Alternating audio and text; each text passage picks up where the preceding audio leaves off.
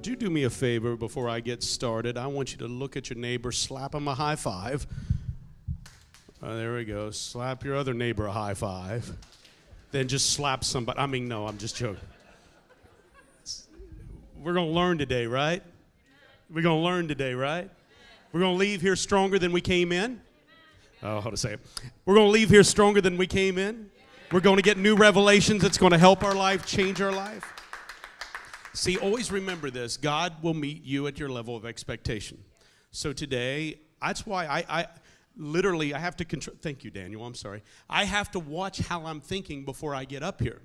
Because if I think that it's going to be the normal, same old, and that's what happens when we go to church. We think we put in our time. And after all, by the way, I'm honored that we put in our time. But I'm going to be here for an hour. Well, I'm up here for... been here since 7-something. And I'm here today on Cinco de Mayo. I know what you all are going to do in a little bit. Don't you look at me like that. I know what listen, it's Flying Pig Day and Cinco de Mayo. I'm just glad you came. But let's get our money's worth while we're here, right? Let's get our money's worth. Now, today, before I start a new series next week, I'm going to do a one-off. If we could bring down this light right here, guys, it's that one that bothers me so much. We've got a baptism to do in just a little bit. But I want, yeah, that's awesome. I don't know the count, but I think this year it's probably in the 40s that we baptized just this year alone. And I'm honored that you allow me to be part of your life with that. Today, I want to talk to you about American Idols. Notice how I did that? We tried to do a spoof on the logo, but Preston said it violated copyright, and he's a holy roller. He's a holy roller, so we're going to talk about idols. Idols. Now, if you read the Old Testament, it really talks about idols a lot. And the idols they described, it's described in Scripture. You know, things that you would think about if you looked at, remember the movie Indiana Jones? Yeah. Harrison Ford? Marie, you just got a little too excited about that. Remember the temples? Remember the idols they were carved? And, you know, great movie, great movie. So, yeah, that's one type of idol. And if you think the ancient world, they did that a lot. But human behavior is human behavior is human behavior. The Bible tells me there's nothing new under the sun.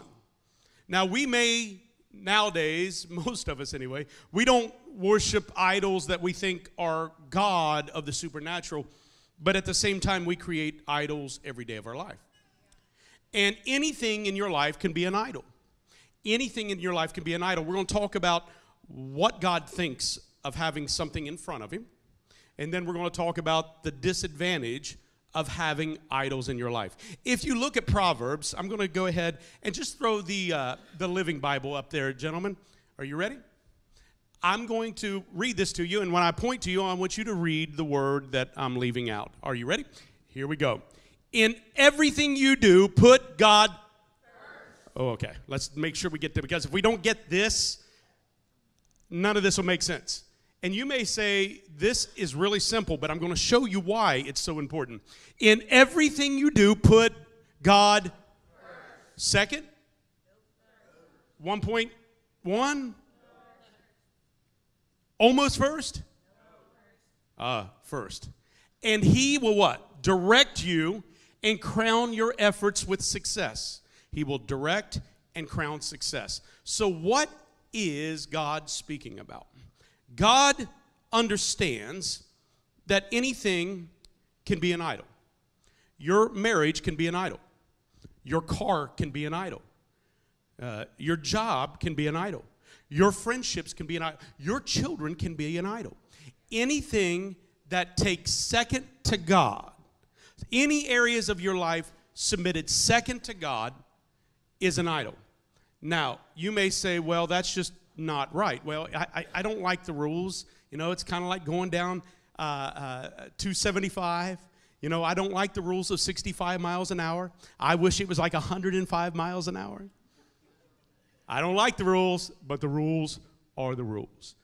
Now, so the bad part, I'll just be honest, the hard part is that we have to put God in front of everything. But the good part is, if you do, it opens up an entire world that you never dreamed of. Anything can be an idol. My marriage can be an idol. If I put my wife over top of my Creator, she's an idol. Anything that's more important than what He says is an idol. Now watch this. And if it's an idol, it's your God. And if it's your God, it's what shapes you, motivates you, cultivates you, and transforms you in the wrong way. So he says, put first. So the other thing that I see here is that, that if I'm not having success, more than likely, I've got something over top God.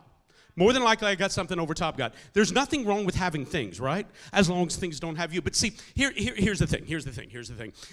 People walk away from God because they don't like what represents God, and I don't blame them.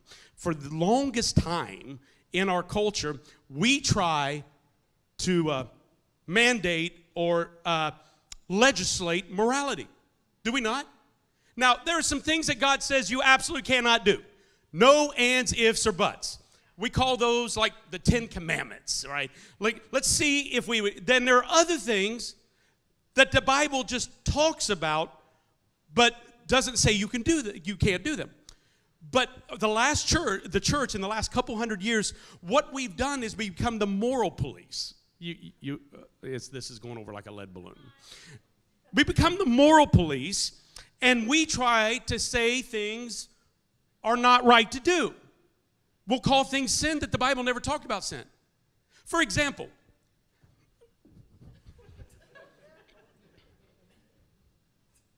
stay. All right, let's talk about the absolutes he says don't do. Don't kill. Amen. 2 of you shouted. I'm concerned about the rest of you. Don't steal. Amen. All right, at least 15%. Don't commit adultery. Amen. Got a little stronger on that one. Now I see what you all struggling with now. Never mind.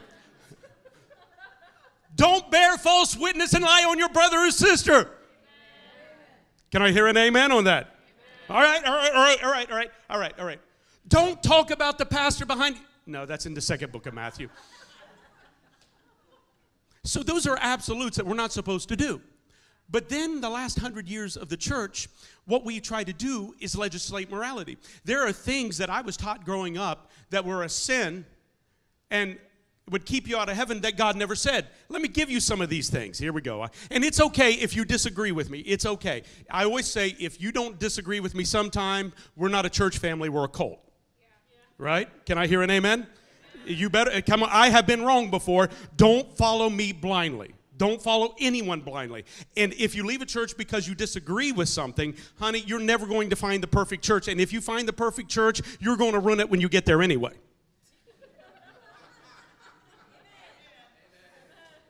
That was so good. I need someone to clap or so. I don't know. But here's things. Because I grew up where everything was a sin. Everything was a sin. I mean, it all was a sin. I think some of my family still think I'm going to hell. How about this one? Gambling. It's never listed in your Bible as something not to do. I grew up, if you drank wine, you're going to hell. I want to let everybody know, I believe moderation. I can't believe I'm getting like stones right now. I mean, not throwing at me, but because standing up in Adams County, this would never go. Moderation of alcohol. It's acceptable in the Bible, but we've been taught it was wrong. I grew up that if you were a woman, you couldn't wear jewelry. My wife would be splitting hell wide open.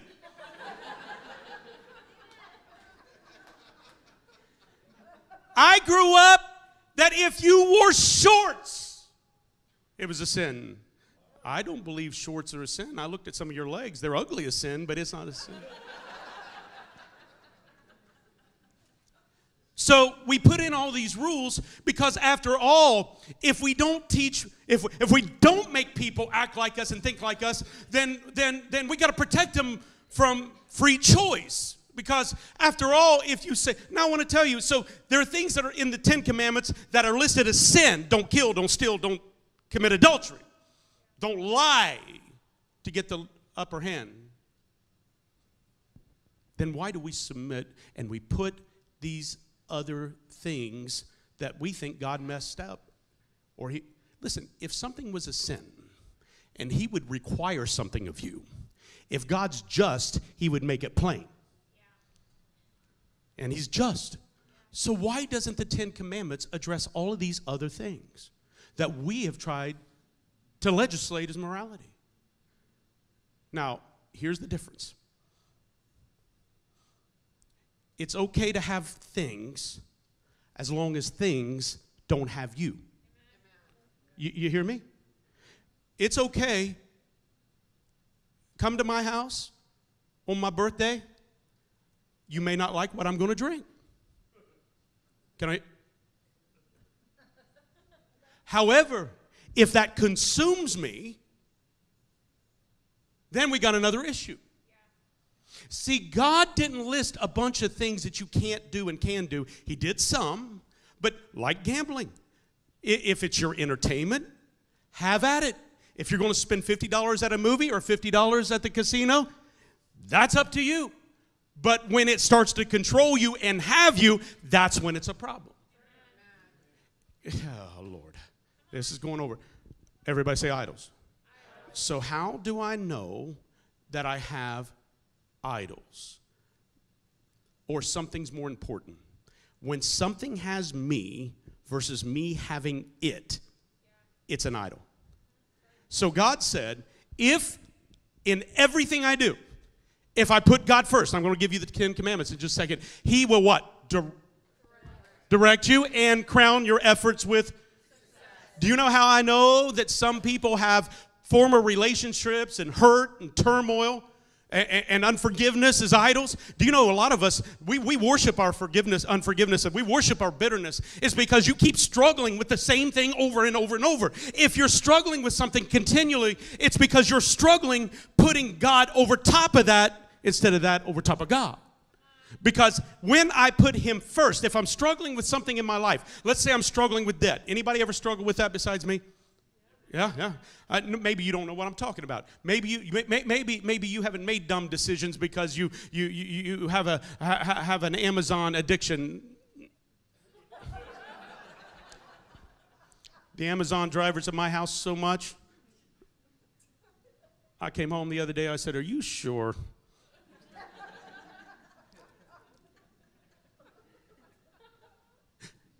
I know what it's like to be worried if the repo man's. Anybody ever get to that point you see a tow truck and your heart just stops? You would rather see the devil in the flesh than that tow truck driver. I know what it's like. And every time that I struggle financially in my life, it's because I haven't put him over top of my finances in my life. Because I'll make bad decisions. I'll buy things I shouldn't buy. I won't save. You know, Scripture is very plain about your finances. You're supposed to save up wealth, not only just for yourself, but for generation to generation to generation. You're supposed to live generous. You're supposed to do all of these things. You're supposed to be a giver, not a taker. And anytime that I struggle and I put my needs and my priorities over top of what God told me to, see, he will direct your path and it'll bring success. God cannot violate his word. So he says, if you put me first, then I'll direct you. How? By the power of Holy Spirit giving you direction. Oh, I'm not strong enough to give up some of my addictions. I'm not strong enough to do this. I'm not strong enough to forgive. You're right, you're not. But we have the power of the Holy Spirit living, breathing inside of us. He guides us, he directs us, he empowers us. He shows us what to do, what not to do. And when we dismiss the voice of the Holy Spirit in our life and do what we want anyway, all of a sudden, what we're desiring has you instead of you having it. Amen. Can I hear an amen? Can I hear an amen? So look at Exodus. Let's look at Exodus. We're going to look at the part of the 10 Commandments. I'm going to ask you something, and I want to see if you get the answer right. How many commandments are there? 10. Actually, there's more than that, but in the 10 Commandments. We're talking about Moses. Then God spoke all of these words. Now, he's going to go through the first 4 commandments of the 10 commandments. The beginning has everything to do with your relationship between you and God. The last it's about you and others. God's showing us something. If we get our relationship with God right, we don't have to worry about what we do right or wrong to others. So he spoke all these words. Verse 2. I am the Lord your what? Okay, so he's going to declare this, and he's getting ready to tell you to do something, but before he tells you to do, he's going to do it, he's going to qualify and remind us how good he's been to us, right? I love it when I know I'm going to have to ask a hard ask of my kids or a hard ask of my staff. I use that term very lightly. Or a hard ask of my wife, whatever it may be.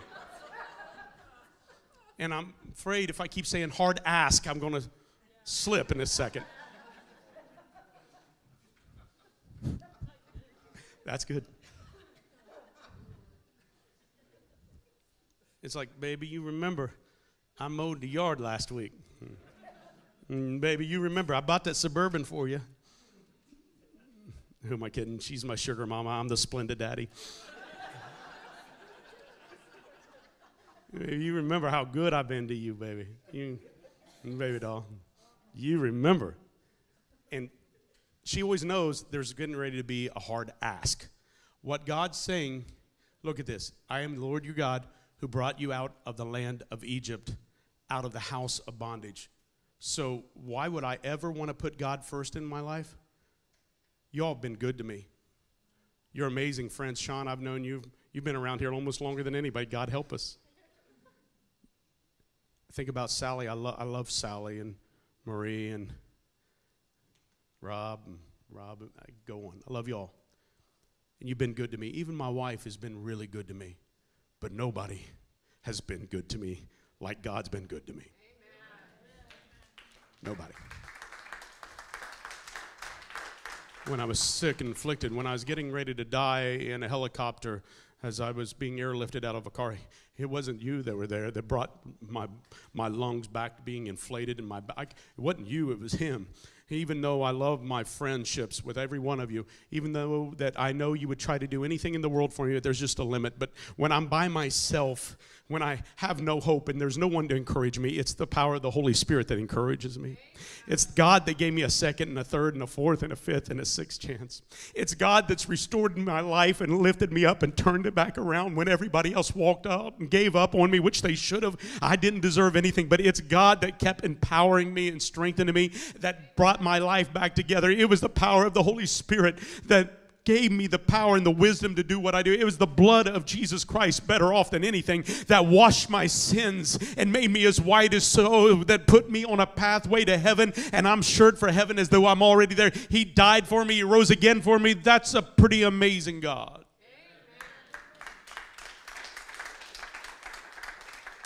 And he's getting ready to do a hard ask. And some of us wonder if I could ever do what he asked me to do. Why would I ever want to do it? When has he ever let you down? When has he ever not been faithful? Now, we may not understand things, but he's faithful. So he's saying, all right, I'm your God. Don't forget what I've done for you. I took care of you in the past. Now trust me what I need you to do in the future. I took care of you in the past. Now I need you to trust. See, submitting to the will of God and putting God first in your life does not mean that it's going to be easy. And sometimes we wonder if we can trust him. Sometimes we wonder how in the world, if I put him over top of my wife, or I put him over top of my husband, I put my children, when I learn to be generous instead of being stingy, how in the world am I going to make it? Because after all, I know better than God. Let me help you. You've already screwed up your life enough. Why don't you try something else? It's him that's been faithful. So he's saying, if I took care of you to this point, trust me to do what I'm going to ask you to do next. See, the Holy Spirit's getting ready to put his finger on some people's lives, and I'm excited about it. And it's a very scary thing to live with reckless abandonment of trusting an invisible God that you've never seen, but you experience every day. It's scary. But how do I know when you and I have to make the hard decisions to do right and put things right? And by the way, we all have areas that we have idols. Anybody that says they don't, you're a liar. Or no, you're deceived. I don't mean to be, look, I try to be a gentler pastor. But every time that we have to make the hard decision and we trust in God and we do what he asks, even though we fail miserably, I just keep lifting him over my debt, issues, and we've been through it. Every time I trust him because I remember where he brought me from. And if he took me care of me the first time, I need to trust him to take care of the second and the third and the fourth and the fifth. Some of you are struggling right now. You're born again. You're saved. You love you some Jesus. You living good. No one even knows what you're struggling with, but there's that area of your life that he's not first. And I'm here right now. I feel the power of the Holy Spirit. I need to remind you, he's taken care of you all the way up. My life hasn't been easy. You don't understand, Matt. You don't know the way I grew up. You don't know what's been done to me. You don't know who abused me. You don't know who violated me. You don't know what's been taken from me. I promise you, you're right. I don't know. But in spite of everything you've been through, the God that created you and designed you has got you through what you've been through. So why wouldn't you've trusted man? You've trusted everything else. Maybe one time, let's trust in the power of God and his wisdom and stop living for other idols.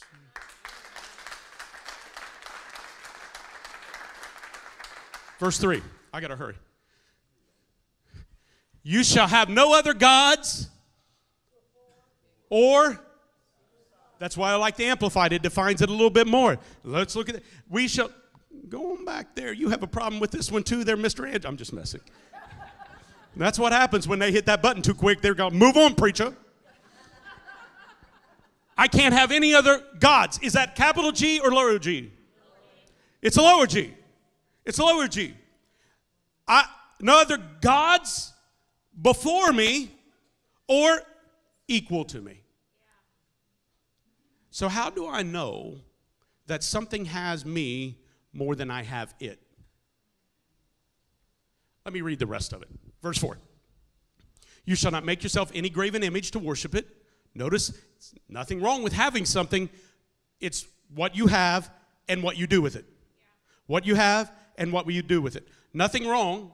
Listen, first service, we have a bunch of Harley riders.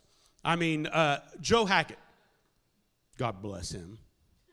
He's got 10 Harleys. He said, you think that's a sin? I said, no, having 10 is not a sin, but not giving the pastor one, maybe. Nothing wrong with having a Harley Davidson. Nothing wrong. You come to my house, my wife has a swimming pool. I refuse to clean. Nothing wrong with having homes. Nothing wrong with having relationships. Nothing wrong with having a party. Nothing wrong with having a good time. Nothing wrong, nothing wrong, nothing wrong. But the question is, what do you do with it? Is it the thing that you worship? Is it on equal or higher than God? Nothing wrong with having, I wouldn't.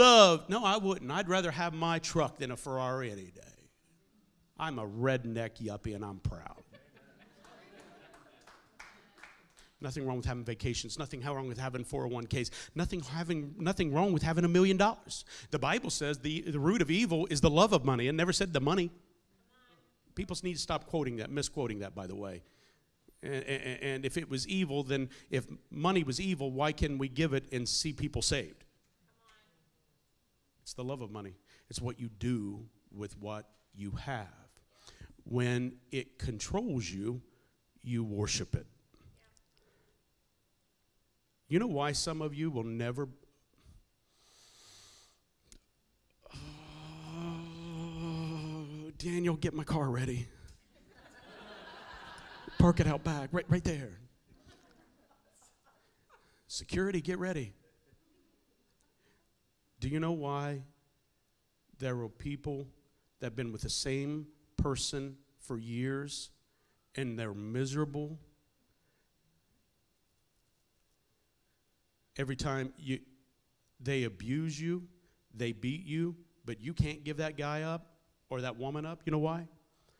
Because you don't think you can make it without him. And that becomes your idol. Some of y'all's relationships are your idols. But here's the thing. When I make something my idol and I worship it more than worshiping the God that gave me that. By the way, I'll tell you right now, I want to let everybody know it's political season. Yay. I love my country. You hear me? I think about my grandfather that fought in World War II. I think about my uncles that Vietnam. I think about World War I and the price that was paid. I'm proud to be an American. However, we have really crossed the line. Instead of worshiping the God that gave us America, we're beginning to worship America more than the God.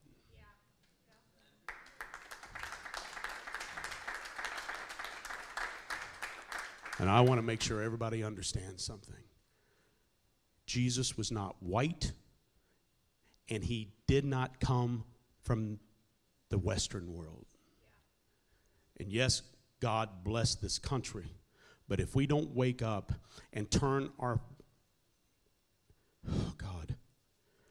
our faces back to the God that gave us America instead of worshiping everything that we think, that's when we try to legislate morality. That's when we try to make everybody look like us, act like us, and talk like us. And I'm telling you, just like me being married is a good thing. Someone said, why would that be a good thing? You don't want Matt Young single? I almost starved my kids.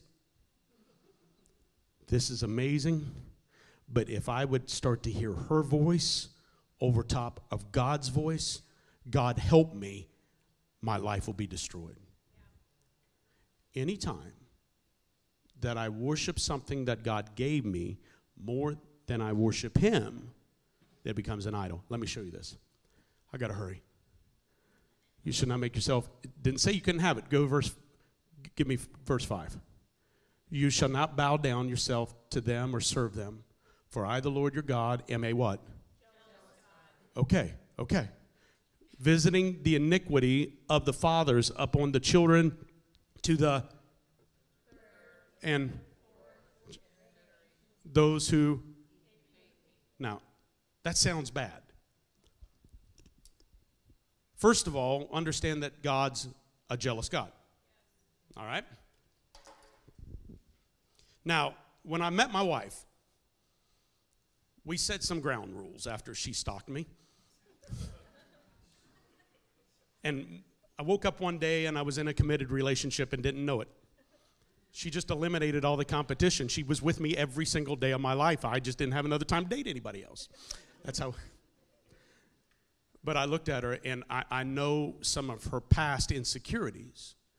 I looked at her, and I said, I know you going to have a problem with jealousy, but jealousy is not going to control this relationship. You with me? I said, in my line of work, I'm around a lot of the opposite sex. In my line of work, I talk to a lot of people. I can't live miserable. I said, I don't do that. She said, yep, you better not. But then I looked at her and I said, let's lay some ground rules. I said, I need to benefit from this relationship, so I'm going to lay some ground rules. You lay some ground rules. And the ground rules were this. I will mess up. Not like that. But you will always be first. Other than God, you're first. Even though I might mess up once in a while, you are going to drive the best car. That's very evident. I'm going to take care of. You're first.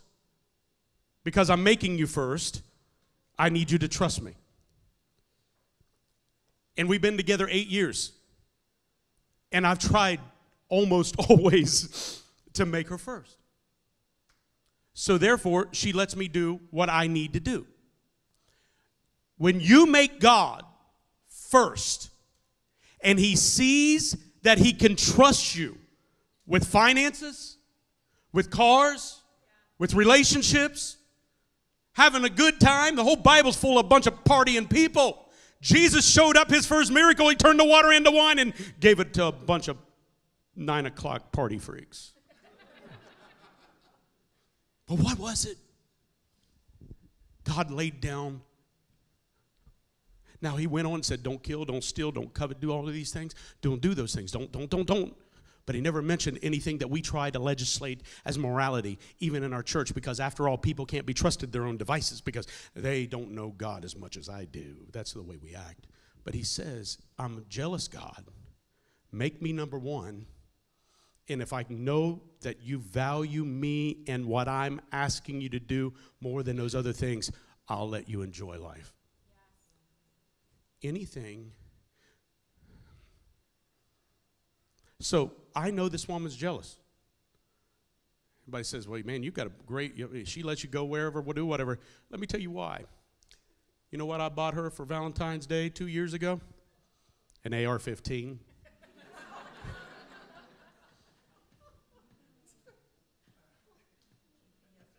That was the dumbest move I ever made.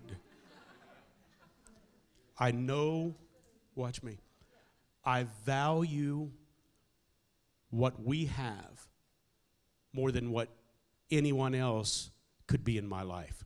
She's first. And because she's first, and I understand how sensitive she is, the thought of hurting her by putting something else more important than her, I can't do it. When you learn who God is in your life, because after you, it's one thing to be saved, it's one thing to go to church, but when you fall completely in love with Jesus Christ, even when you want to do some things, and you're never going to be perfect, even when you want, not my will, but thine be done. Amen. Can I hear a good amen?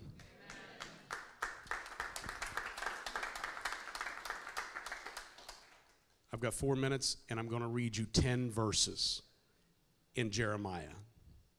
And I'm going to give you 4. I'm not going to go teach 4, but I'm going to just say them real quick. And we're going to baptize people. We're going to give you 4 disadvantages of doing it your way. You ready? Hear the word that the Lord speaks to you, O Israel. This is what the Lord says. Do not act like other nations. Nations there, it's not like France, Russia, whatever, different cultures who tried to read their futures in the stars. I'm not even going to talk about that right now. Do not be afraid of the predictions, even though other nations are terrified them. Listen, I want to pause. If you watch the news right now, you'll stop being generous and you'll start being stingy because they're saying you'll never make it. Don't be afraid. You don't be afraid. Don't be afraid by others' predictions. Do not act like it. Verse 3. Their ways are futile and foolish. They cut down a tree and a craftsman carves an idol. They decorate it. Oh, it sounds like a lot of things we do. With gold and silver, then fasten it securely with a hammer and nails so it won't fall over. By the way, if something's your idol, you're going to spend your whole life propping it up. And you'll be, can I hear an amen? If you're with the wrong person in a relationship, and you are always going to be propping it up. If you have to make someone be with you, get some self-worth. If you have to convince them, get some self-worth. There we go. Their gods are like helpless scarecrows in a cucumber field. They cannot speak, and they need not to be carried because they cannot walk. They need to be carried because they cannot walk. Do not be afraid of such gods. Man, don't be afraid of losing them, for they can neither harm you nor do you any good. Verse 6, I'm going to go quick. Lord, there is no one like you. And he goes on. Why would I want to give up? There's no one like you, God. You're great. Your name is full of power. Who would not fear you, O King of nations? That title belongs to you alone. Among all the other wise people of the earth and all the kingdoms of the world, there is no one like you. People worship idols are stupid and foolish. That's why I chose that version. I wanted to say stupid in church. The things they worship are made of wood. They bring beaten sheets of silver. Then they dress these gods in royal blue and purple robes made by their expert tailors. But the Lord is the only true God. He is the living God and the everlasting King. The whole earth trembles at his anger. The nations cannot stand up to his wrath. It's beautiful. There are 4 things I learned from that, and I was going to teach them all, but I don't have time. Number 1, my idol will disappoint me. Number 2, my idol will dominate and control me. If you don't believe that, just ask an alcoholic what it cost him. Number 3, an idol will distract me. I know all about that one. Then number 4, an idol will deform me. If you look at the 115th Psalm, they who make idols are what?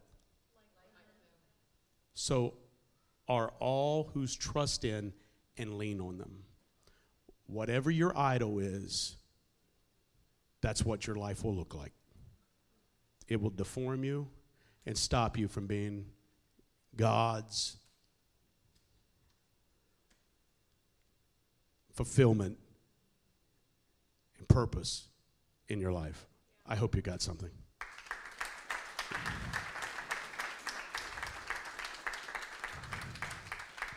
Now, don't go out of here and say, Matt Young said I can do anything I want. I want to point something out. I only have enough bail money in a safe for me and Daniel.